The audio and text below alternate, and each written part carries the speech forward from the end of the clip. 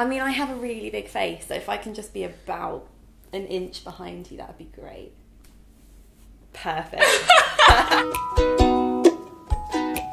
Welcome to Tipsy Talk with Anna Newton now. Weird. I just got married. She just got married. I just got married. I mean, I'm only Anna Newton on Facebook and my email signature currently. Like everything else. Too lazy to fix everything else. else. I'm like, I'll sort out like next year or something. Like hassle, doesn't it? It really is, and I'm signed up to like 1,000,001 newsletters. Like, that's never going to change. Your glass is empty. That means I've already downed a glass of wine before we started. We started already. But that's the whole point, right? Now, I need to say thank you to Jacob's Creek for supplying the wine for this episode. Thanks, Oh, lads. yes. It is nice that I've landed in a career now where I get wine for free. Like, and also a wine sponsorship, like, It's gold. like the dream. I think you do like rosé, don't you? I do like rosé. I have to say, I wasn't big into wine previously, Same. but now I'm into it. Into it in a big Any way. kind, I rosé? haven't made the move to red yet. Really? I'm not ready. Well, okay, so this is me and my drinking. I don't really like the taste of alcohol.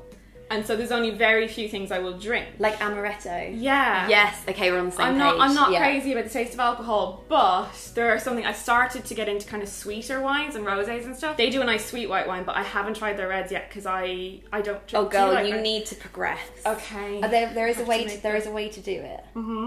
You mix it with a well-known fizzy drink brand, right? Like a spritzer with red wine. Yes. Last year I was in San Francisco with Kaylee Malloy. I don't know if you know Kaylee. And we all went out to like a proper vineyard in California and like did wine tasting for the day. And it actually was really cool. And they did have some red wines that I kind of could get into a little bit. Also, wine tasting, like, I by the know. time you're It on, was like, the third one, amazing. you're like, this is glorious. Her mother drove us from vineyard to vineyard as we all just got more and more drunk.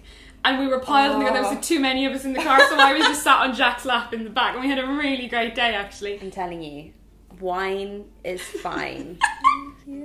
Is it? Need somebody with a key. Oh, no, it's like... Always on the run, gotta slow Oh, that's down, it. baby, gotta... have some fun. Oh! Did you just whip? Is that what it is? Oh, it's a swing with both Yeah, like a hands, but swing. you had Yeah, wine, no, so yeah, it looked like no. you were whipping. Good. This tastes good. Yeah, I quite like this. Very sweet. I like sweet wine. Do you have a real sweet tooth? No, funny enough. Really? My go-to snacks would be savoury. If you put chips or crisps or something in front of me, I'd just eat them forever. Whereas I would eat like a square of chocolate and stop. I thought we were going to be such good friends, but that's just really... This has really changed. Speaking of which, we have a weird friendship. I haven't seen you in about 2 years. Literally haven't seen Hazel in about 2 years, but I feel like we tweet quite often. We do, we keep in touch. Like Twitter friends. It was really funny because I was saying to people, I was like, oh, Anna's coming around to like do a thing, and they're like, Anna. We're from different YouTube worlds, but I think we have a common ground in the middle, and we're very good on Twitter with each other. We do, we interact I a lot. always like keep up with you. Yeah, you do. I feel like I'm on top of your life. How are you? How are you? Oh, that's really nice. No one ever asks that because everyone's like, oh, I've already seen on Instagram stories. I know exactly what's going on. That's not the full. We were just talking about how that's not the full story. It's completely not. I'm good. Yeah.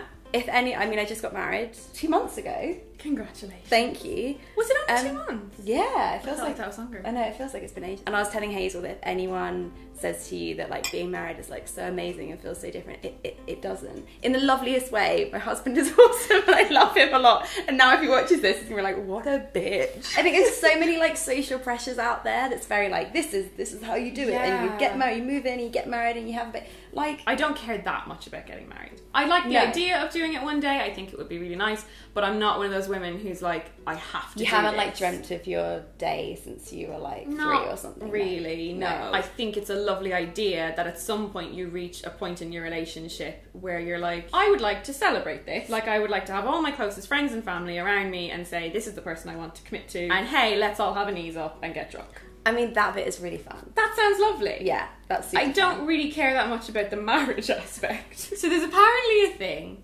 called a super taster. And I know that all my friends at this moment in time are starting to laugh because they know what I'm about to say. What are you going to say? So I've been going around for a while being like, I'm a super taster now.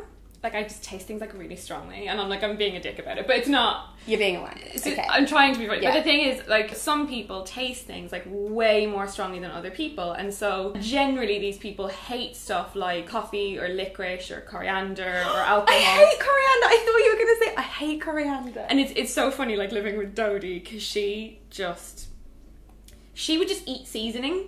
Like, she made me pasta one night, and bless her heart, like, she made me dinner, and I was very grateful, but I started to eat it and I was like, I can't do this, honey, I'm just gonna have to make my own. Like, what was it, too salty? She had to everything. She puts all the flavours, like, she had made pasta and she had, like, she'd done some kind of, like, chicken stock cube with it, which is kind of cool, or vegetable stock cube or something, and, like, that's cool in itself, but then there was also, like, the seasoning and the salt and the pepper and the cheese and the chili and the, like, lime, all of that just came together, and I tasted it and it was like, you know when you eat, like, pure vitamin C tablets or something and your jaw I'm not gonna lie, I actually really like to do that.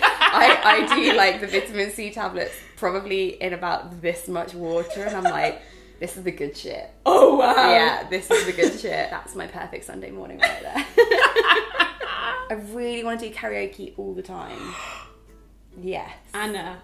Yes. What's your song? What's your song? Oh god, I don't know. Wind Beneath My Wings.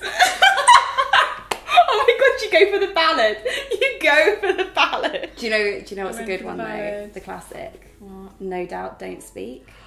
Such a good It is. Everyone gets behind it. You don't even need to look at the lyrics. Such a good karaoke song. And, like, it's just so Natalie Imbruglia, Torn. A good one.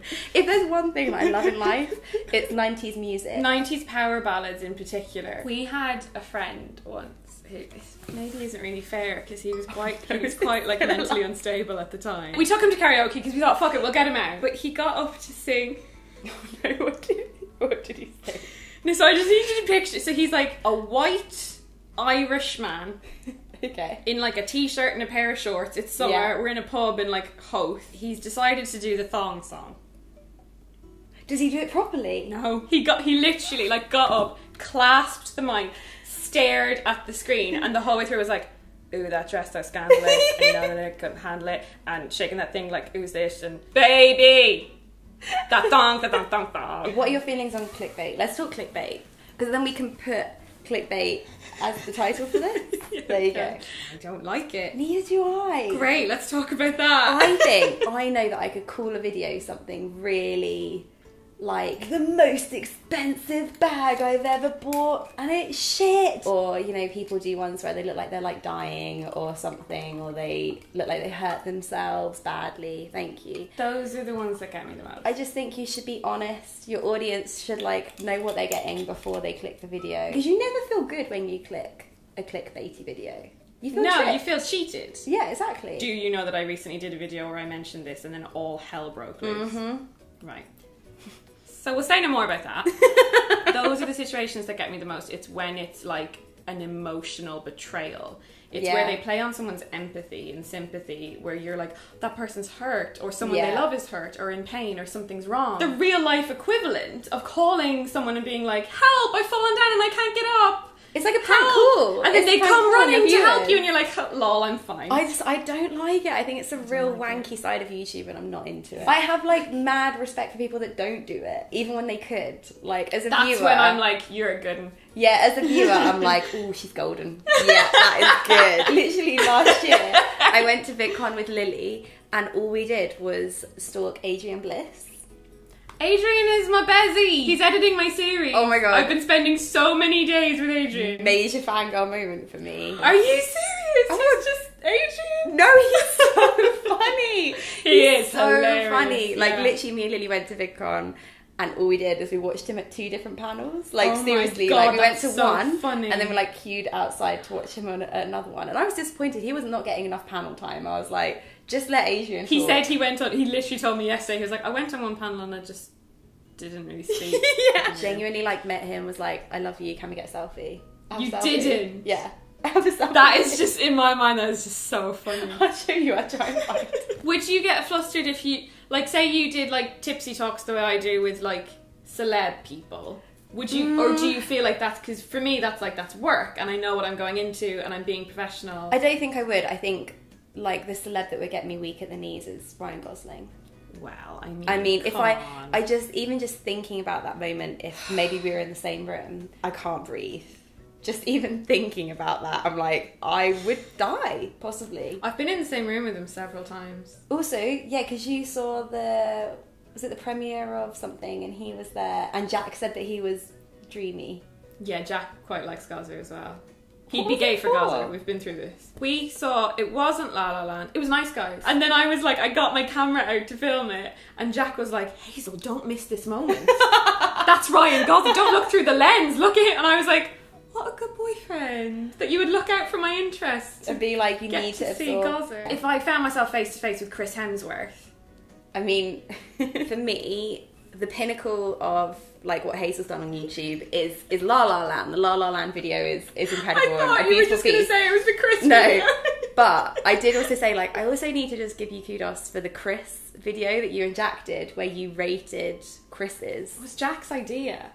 To be fair, I've got to give that to, because I have been struggling with which is my favourite Chris for quite a long time now, and it was his idea to just throw me in the deep end in a video. It just made me like, so happy. Like literally all the way through, I was like, Chris Pratt, and the fact that Chris Pratt. So you'd put Pratt on top. But that's because I'm a massive Parks and Rec fan. I also am a huge Parks and Rec fan. It's hard to separate him from Andy. Yeah, him and Andy are the same person. Like Parks and Rec, I think I've watched it about 7 times all the way through. Okay, so I haven't even finished it yet. The last ever episode of Parks and Rec is just one of the most beautiful things. I want to watch it again. It makes me cry, even though I know what's happening. I can watch season 2 especially. I'm really into season 2.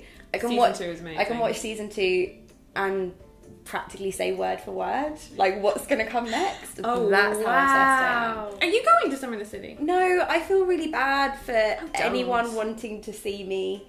I'm like, we'll just meet on the street. Like, I never want people to go to Brighton. Yeah, it's pretty small. To be fair, I feel like when people see me, I'm like playing Brighton bingo for them. It's like, see a YouTuber. Great. They're like, do you know where Zoe is? Like, I'm like, no, I'm sorry.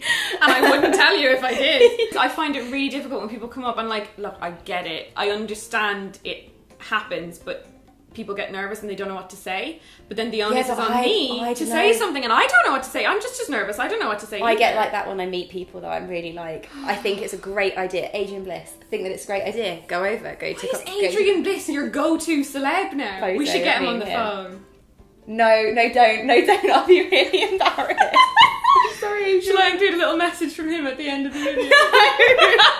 Hi Anna, lovely to meet you. Now, Hazel says that you're my biggest fan, so I just wanted to say hi and make your day. Don't cry, here's a napkin. Apparently we've already met, but to be honest, I don't remember you, because you're just another fan. No offence. Thank you for your support, and get well soon.